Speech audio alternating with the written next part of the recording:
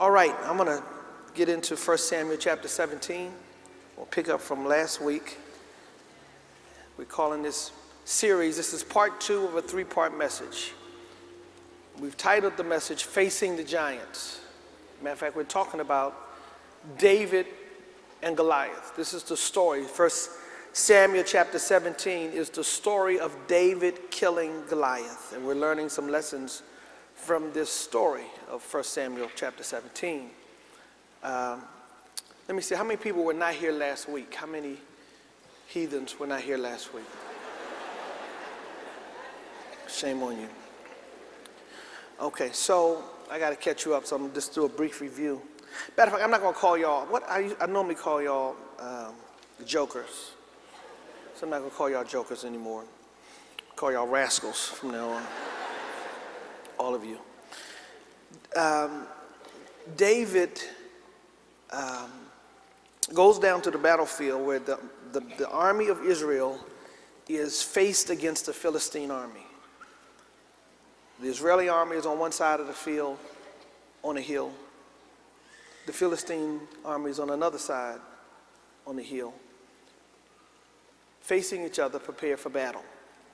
The Philistine sends out their champion. They call him a champion. His name is Goliath. How many of y'all heard the story of David and Goliath? You really are heathen if you ain't heard that story right there. And David, the story says, takes with him 5 smooth stones and a slingshot, and he kills Goliath. Now it's significant because Goliath is about 10 feet tall. He's a big dude. He's a big rascal. And he's got all this armor on him. I mean, he's got at least 125 pounds of armor that he's carrying, that he's strapped in to protect him. Helmet. I mean, he's got everything on to protect him. And he's got a shield that is so heavy that he has to have an armor bearer carry the shield.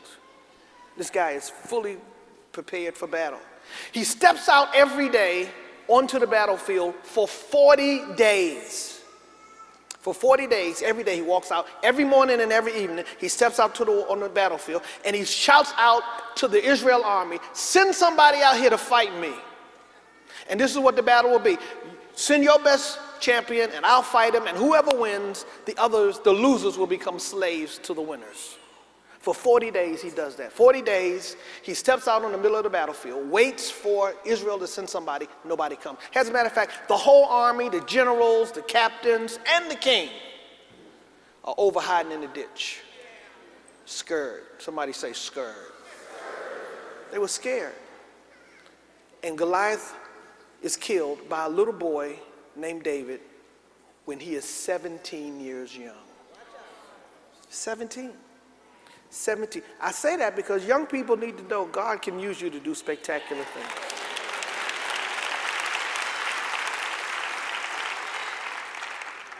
It's a very significant thing. Matter of fact, here's what I believe about God. I believe the eyes of the Lord searches the planet looking for people that he might show himself strong in. As a matter of fact, that's what the Bible says. The eyes of the Lord look to and fro for somebody through whom he might show himself strong. He wants to find somebody who's got the right traits, the right character, the right temperament, the right posture, the right beliefs, the right situation, that he might do something so spectacular that when people see what God does in your life, they're going to be jealous of you and say, why you get that? Who you know? How you make that happen? And that's what God wants to do. He wants it to be so spectacular that they know you didn't do it. There's no way you could have made that happen. And that's what people say about John Jenkins. They say, what is the secret to the First Baptist Church of Glen Arden? No, it's not John Jenkins. It's God. This is God's kingdom. It's God's church. It's God choosing people that he chooses to use that he can show himself strong in. And that's the kind of life I love. I like living this kind of life, where God can do the spectacular in my life. So the thing that I want to talk through in this series are 7 things that David had as a part of his life. 7 characteristics, 7 principles he lived by that I want to challenge. And I did 2 last week. Let me review those 2 real quick. Then I'll hit the other 2 today. We'll close out next week. This is part 2. Let me review these first 2 with you. The first one deals with the fact that David had responsibilities. Somebody say responsibilities. Say it again, responsibilities. Now, you know, that's a curse word today. People don't like responsibilities. As a matter of fact, we live in a culture where people want the benefits without the responsibilities. They want the money without the job. They want the sex without the commitment of marriage.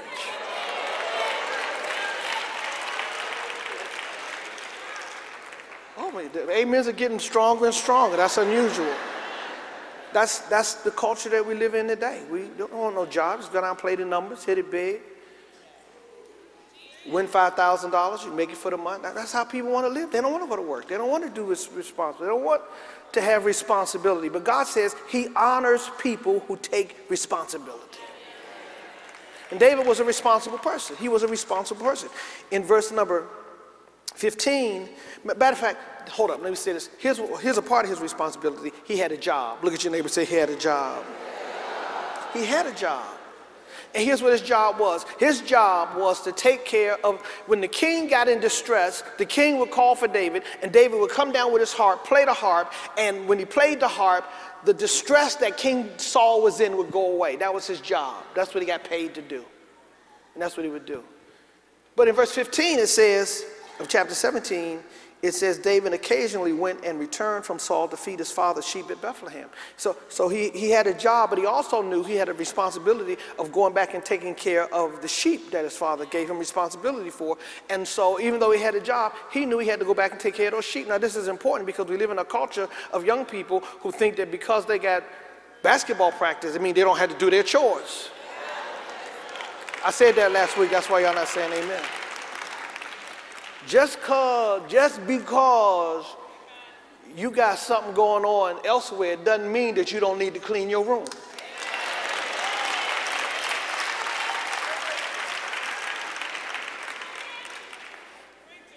And that's true for adults too. Just because you got a job or a ministry meeting don't mean you shouldn't be making dinner for somebody when they get home.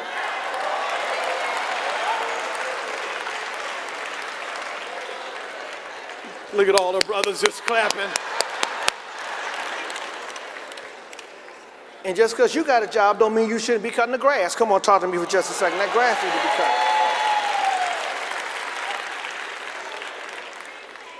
cut. God honors people who accept responsibility and fulfill it, whatever it costs.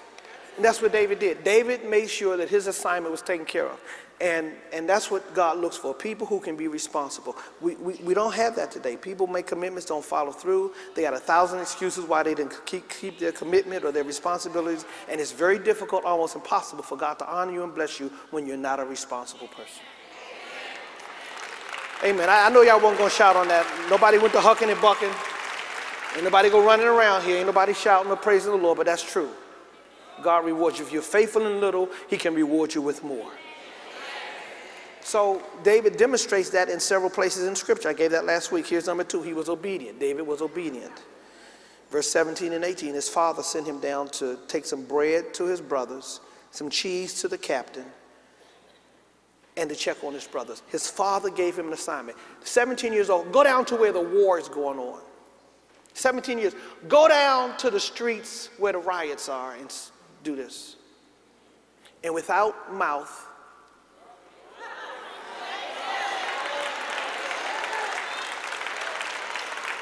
without attitude, without sucking his teeth or rolling his eyes,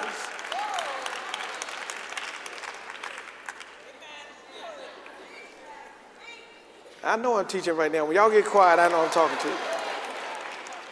He did it. Scripture says he rose early in the morning and did what his father asked him to do. He did exactly what his father asked him to do as soon as he could do it. He was obedient. Somebody say obedience. That's a very key point. I'm trying to get my kids to understand that. When I say do something, I don't mean when you get around to it. I don't mean after you finish playing your game. I don't mean after you get off the phone. I'm feeling a cussing spirit rising up in me right now.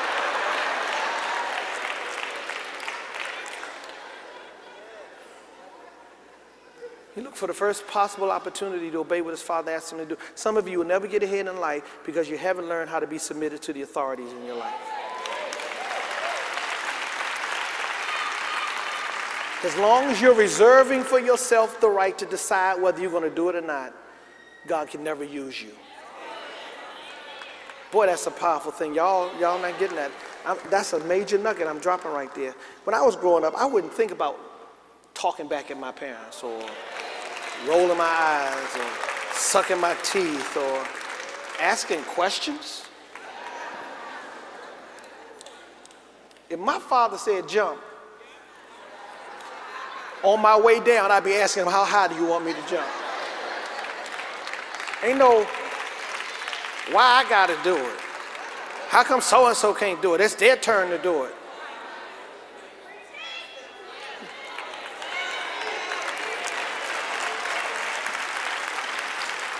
And I'm trying to help young people and some old people too understand what it takes to get ahead, because this is what God looks for. God loves obedient people. Obedience is the key to victory in life. If you can't be obedient, God cannot use you. Look at your neighbor and say, God can't use you, rascal. Unless you learn how to be obedient. Here's number 3. I'm going to get number 3 and number 4 out of the way, get y'all out of here. I know y'all tired.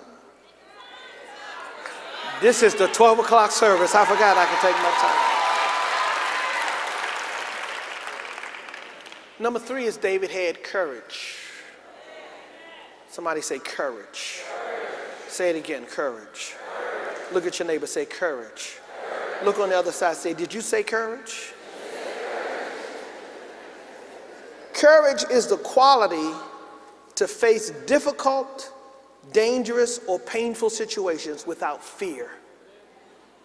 That's what courage is. The ability, the quality, the characteristic to face difficulty, danger, or pain without fear. David had courage.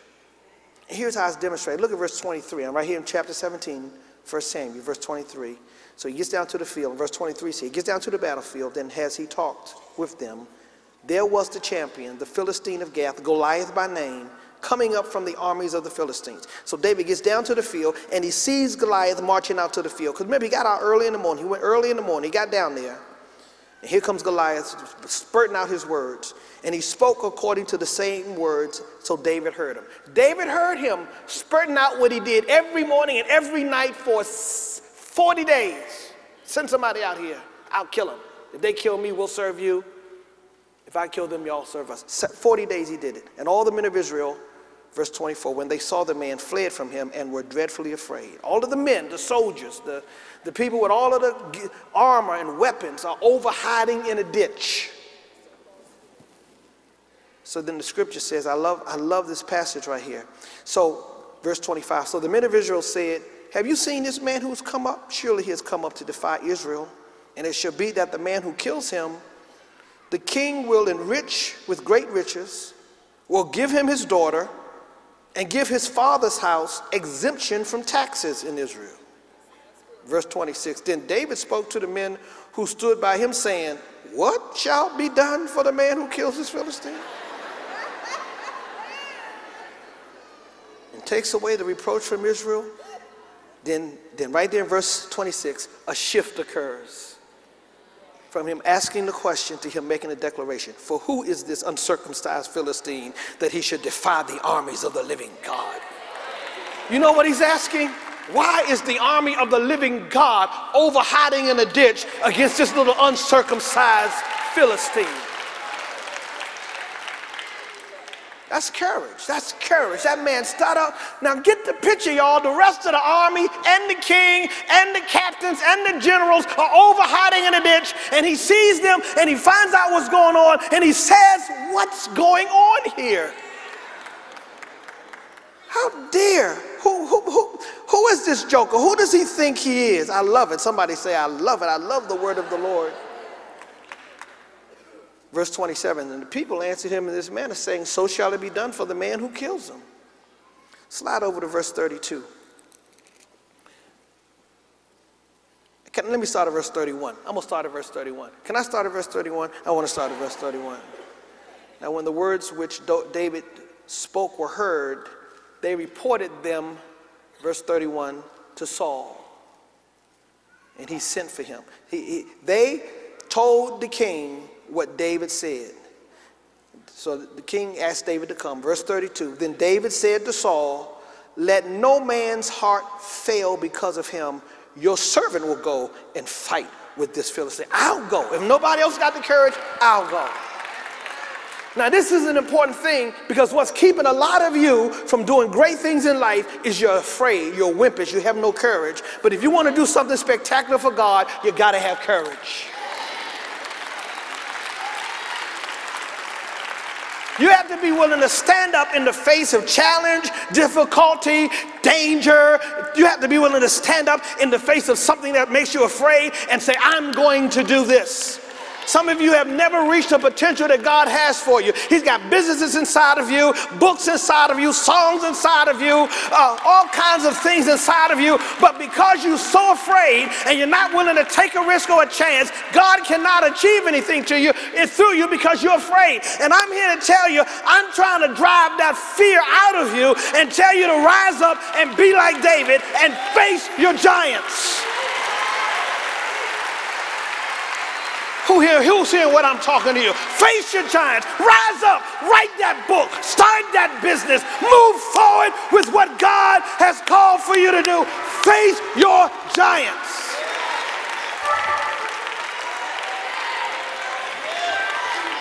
I love her. I wish I had 100 women like her, 100 men like her running around who had the courage to not be concerned about what other people think about you.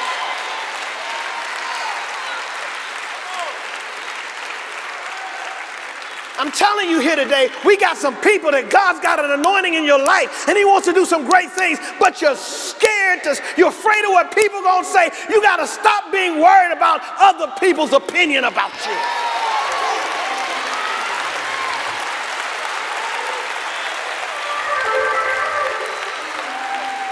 Tell your neighbor, stop worrying about what people say.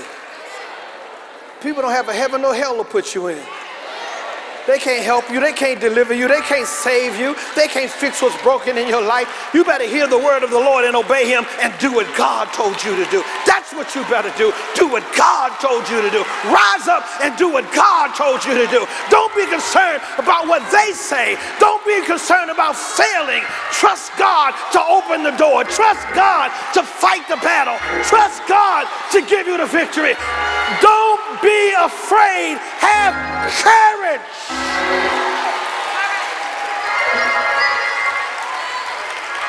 Lean over, tell your neighbor, he preaching better than you're saying amen. I love this.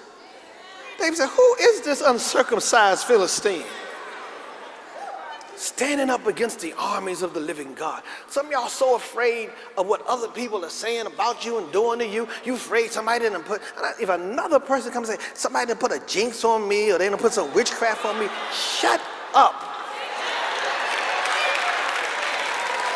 You walking around crying because somebody put a fix or put something on you. Shut up. Greater is he that's in you than he that's in the world. Can't nobody put no trick on you. You belong to the living God. You are a child of the Most High God. Woo. Ridiculous.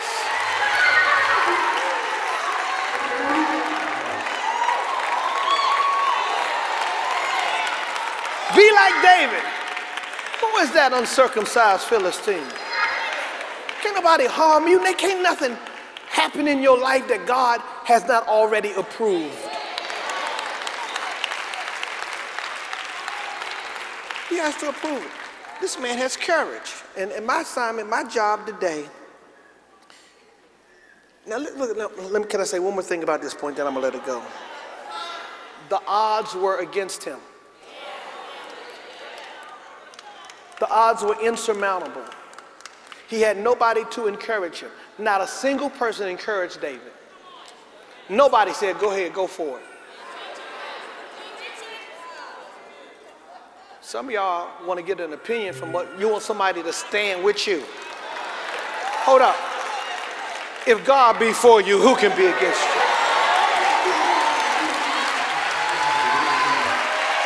Y'all don't like this kind of preaching. I'm trying to preach the hell out of you. I'm trying to preach hope in you. I'm trying to preach deliverance inside of you. She ain't tired yet. Keep on running, baby.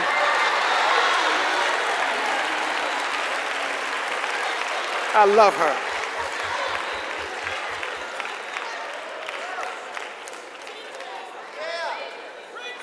Do y'all hear what I'm saying to you today?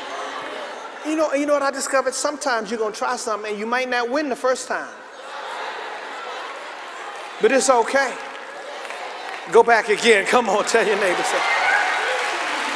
Go back another time.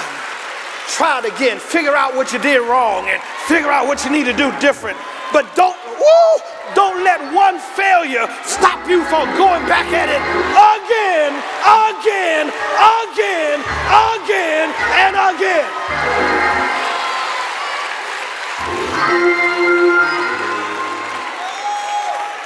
Somebody high five 3 or 4 people, say he's talking to you right now.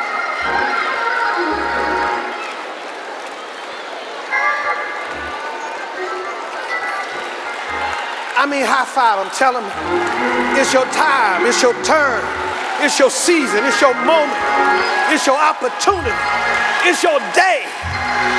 Rise up, have faith, be courageous, don't back down. Forget about what people say and think about you. Have courage.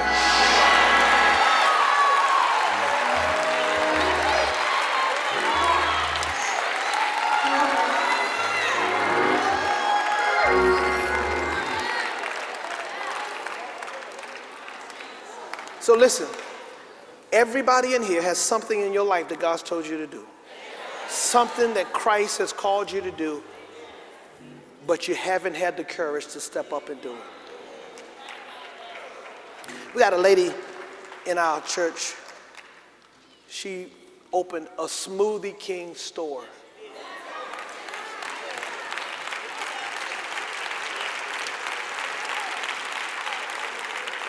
In the Bowie Town Center.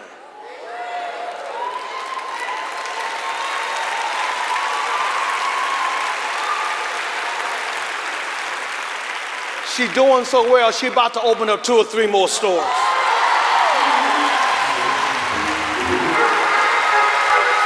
I'm shouting for her. I'm giving God the praise for her to have the courage.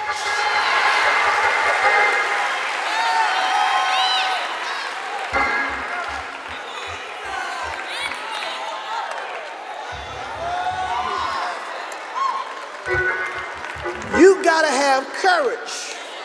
I don't know what God told you to do. Let me tell you something. I try to live my life by what I preach. I try to be what I preach. I don't always dot every I, cross every T. I miss the mark. I'm not perfect, but I try to live what I preach. Amen. I do. Is that right, honey? Can you testify that that's true? My wife said it's true. I'm gonna pay you exactly how much I told you I'm gonna pay you when we get home. My nature, I'm by nature, I am an introvert. Quiet, shy by nature. You would never know that when you see me up here preaching. But in my normal self, I'm quiet and shy and an introvert, normally. But when the power of God comes on your life,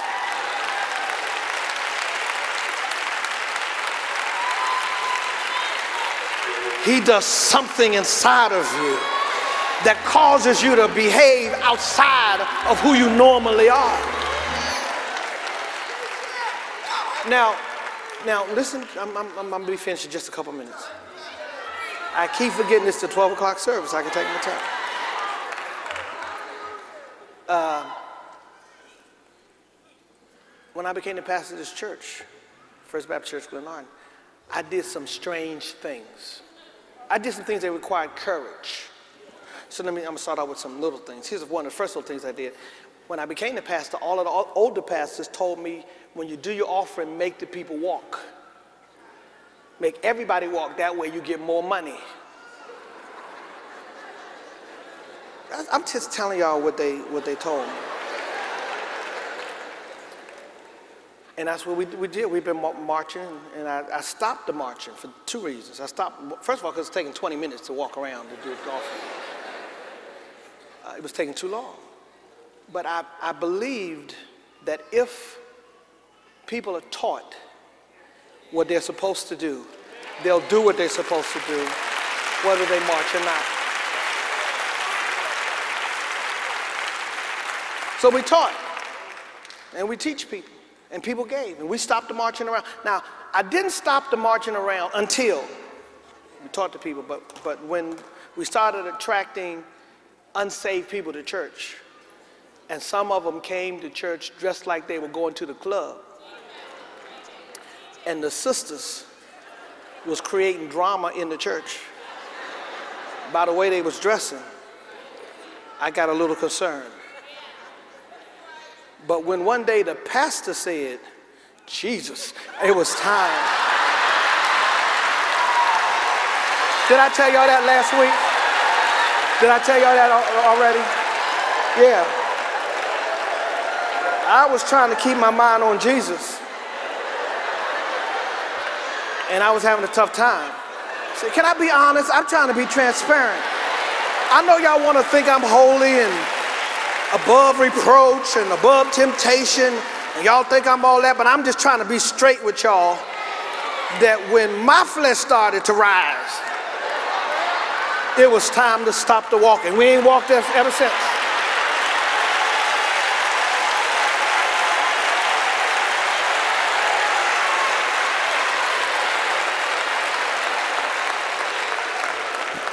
That was a courageous move. Because they said the people give less money.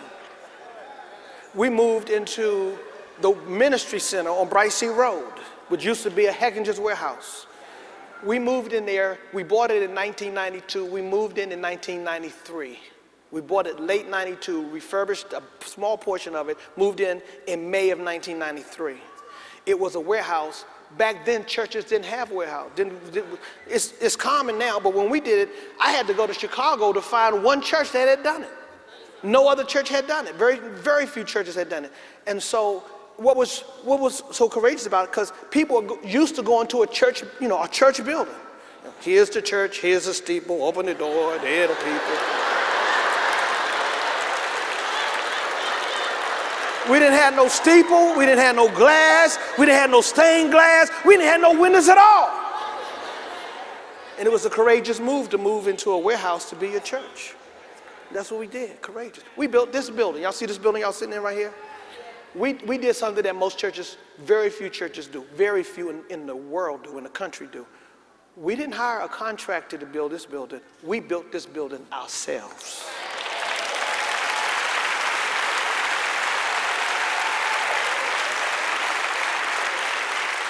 We acted as our own general contractor. That was courageous. Somebody say courageous.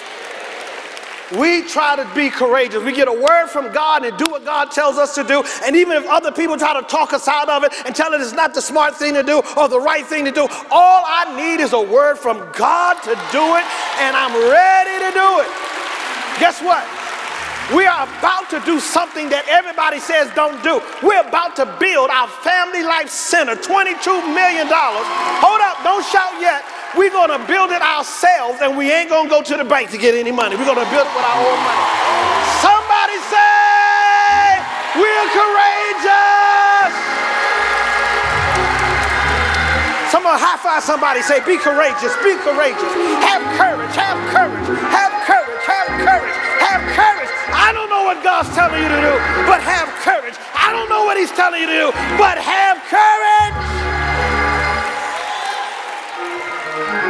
I'm almost finished.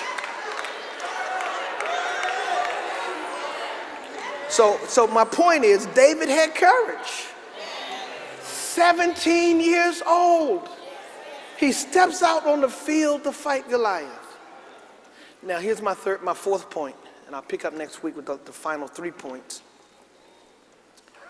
David overcame, this is a key point, rejection. Ooh, y'all missed it right there. Y'all missed it. He overcame. Nobody encouraged David. Matter of fact, they rebuked him. Look at verse 28. In verse 28, then Saul saw and knew that no, that's not where I want to be. Now Eliab, verse 28, his oldest brother heard when he spoke to the men, and Eliab's anger was aroused against David, and he said, why did you come down here? And with whom have you left those few sheep in the wilderness? I know your pride and the insolence of your heart, for you've come down to see the battle. So the older brother is saying to the baby brother, you ain't got no business down here. You need to be back up there taking care of those little sheep you got. Your pride brought you down. You think you all that. You think you're such a big shot. I like that. Verse 29. And David said, what have I done now? Is there not a cause? Is there not a reason why God brought me down here? While the rest of y'all chumps are over hiding over in the ditch? There's a reason why I'm down here. Somebody better realize there's a reason why God's calling you to stand up and do something. Then he turned from him toward another and said the same thing. And these people answered him as the first ones did. Now when the words which David spoke were heard, they reported them to Saul. And he said to him, and he sent for him. Verse 32. Then David said to Saul, let no man's heart fail because of him. Your servant will go and fight with this Philistine. Verse 33. And Saul said to David, you are not able to go against this Philistine to fight with him, for you are a youth. And he is a man of war from his youth. His brother rejected him. Now the boss and the king rejected him. Said, you ain't qualified to fight this man. Now, why am I telling you this? Why am I reading this? Because he got no encouragement. He got rejected. And some of you need to understand that, listen here, rejection goes with the territory. Don't be shocked. Don't be surprised. They're going to tell you a lot of things. You're too young. You're not qualified. You don't have enough education. You don't have enough experience. There's a lot of things they're going to tell you that you ain't. But what I discovered, here's what I discovered. I discovered that God likes to use people who are unqualified. Oh, I can't get no amens right there on that point. As a matter of fact, here's what I discovered in my life. This is so important. If y'all don't remember anything else that you hear me say today, or even in this series, remember this. That rejection is a sign, an indicator from God that he does not want you to fit in with them.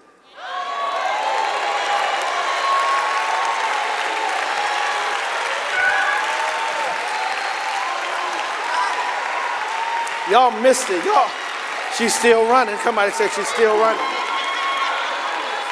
She got a partner now. She got a partner. I'm believing there's somebody here today who's been feeling rejected, feeling put out. Now there's a reason why God does not want you to fit in. You are a square peg trying to make your way into a round hole. You're trying to be accepted by everybody, but God don't want you to be accepted. You know why? Because when God elevates you to where he's going to take you, he don't want nobody to try to take credit for it. Hey! Woo! Who am I preaching to today? They want to try to take credit. They're going to try to say they made you. They helped you. They got you their start. No, no, no. God don't want you to fit in. So when he elevates you, nobody but God gets the credit. Somebody high five your neighbor. Say, can't nobody but God get the credit. I say high five somebody. Say, can't nobody but God get the credit. Laugh at me, talk about me, reject me, call me names. It's all right. God elevated me. God called me up. God ordained me. God delivers me. Woo. Man, I wish I had somebody to help me preach. I wish I had somebody who understood what I was saying.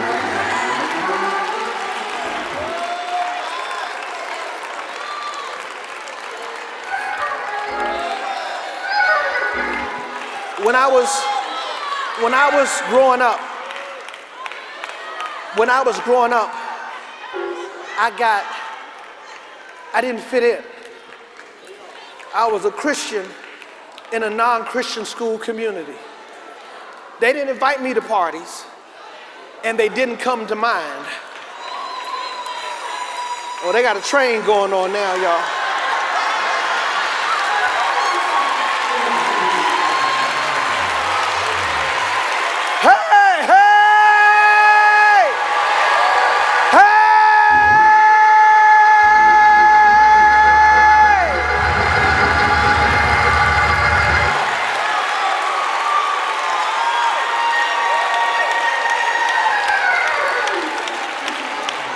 I didn't know then. I wish I know then what I know now. And what I know now is that when people reject you, it means God's got something special for you.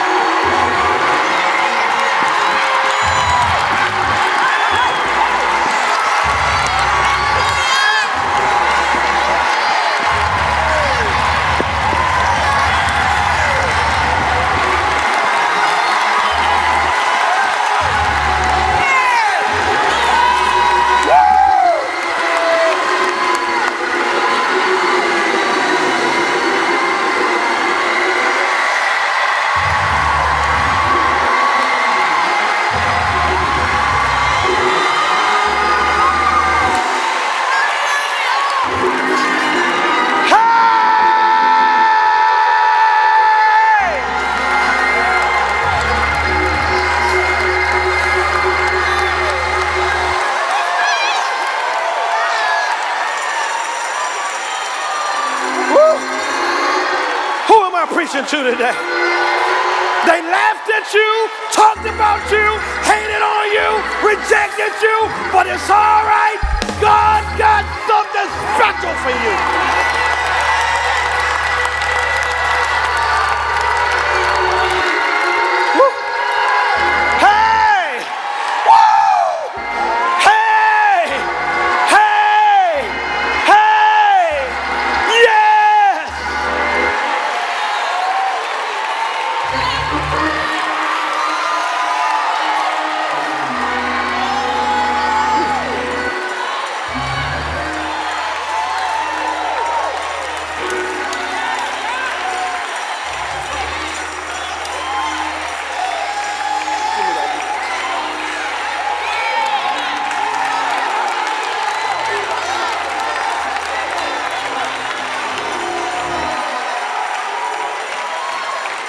Listen, y'all got to get that. Look at your neighbor and say, you special. God's got something special for you. Don't cry. Stop crying because you ain't been accepted. Stop crying because they rejected you. Stop crying because they fired you. Stop crying because they quit you. Stop crying because they didn't vote for you, didn't pick you, didn't invite you to their celebration. It's okay. You don't want to fit in. You're not supposed to fit in. God has called you to do something special.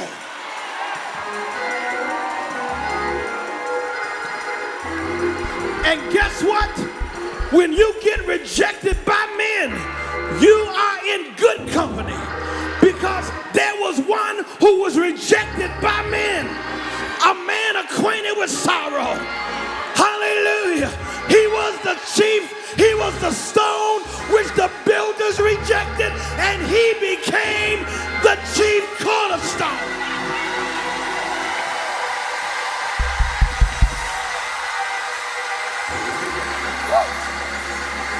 Hallelujah. Hallelujah. Bless his name. I'm in good company. Tell yourself, I'm in good company. I'm in good company. I'm in the company of the chief cornerstone.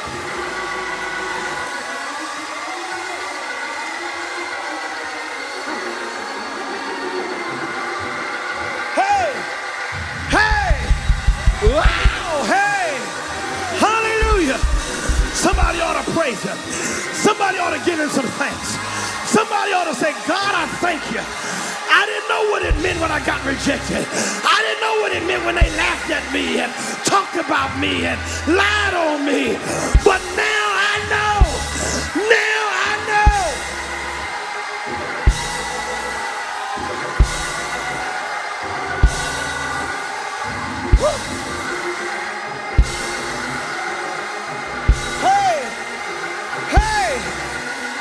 Welcome it now.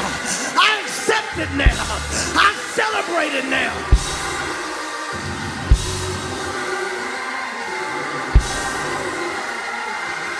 Call me names.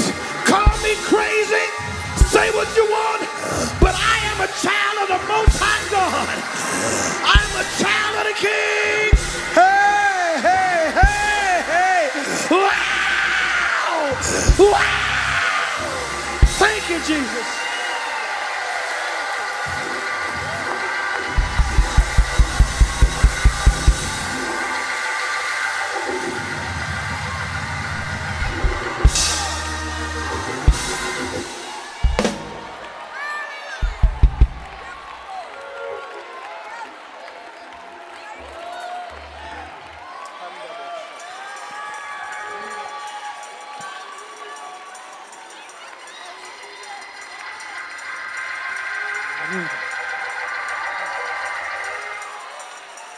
Hallelujah. Praise his name. You're special. If you're going to get where God wants you, you're going to have to learn to overcome rejection. Tell the neighbor that. Tell them. Tell 2 or 3 people, you got to learn to overcome rejection. Tell them 2 or 3 sides. You got to learn. You're going to have to learn. You're going to have to learn. You got to stop crying, stop complaining, stop feeling bad. You got to embrace it. That simply means God's got something special for me. Who am I preaching to? Who is this for? Is it for anybody? Thank you. Thank you, Jesus. Hallelujah. They laughed at me. They talked about me. They said I wasn't qualified. They said I wasn't old enough. But God, look at what you've done in my life.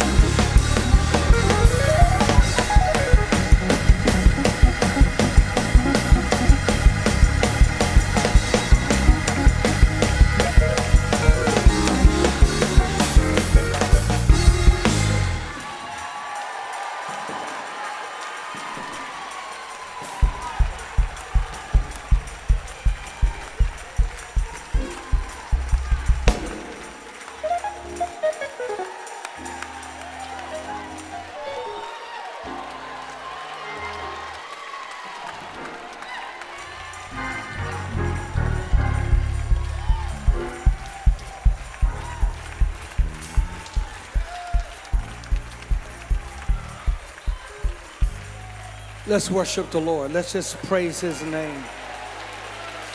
Let's just give him thanks. From the depths of our heart, let's just thank him, thank him, thank him, thank him. Hallelujah. Maybe you haven't been rejected yet, but your day is coming. If you're going any place, you're going to need courage, and you're going to need to overcome being talked about and rejected. It goes with the territory. Hallelujah. Father, I thank you. Lord, I thank you. You're an awesome God. I bless your name. Thank you for every blessing. Thank you for the power of your word. I pray right now, Lord, somebody will walk out of here today with the courage to do what you told them to do. Rebuke fear. Rebuke the concern about danger or whatever issue, Lord, pain that they're concerned about. Give them the courage to overcome and do what you have said. And give us, Father, the ability by the power of your might, by the anointing of your presence, to stop looking for acceptance from people and learn that rejection means you have something special on our agenda. Father, thank you in Jesus' name. Amen and amen.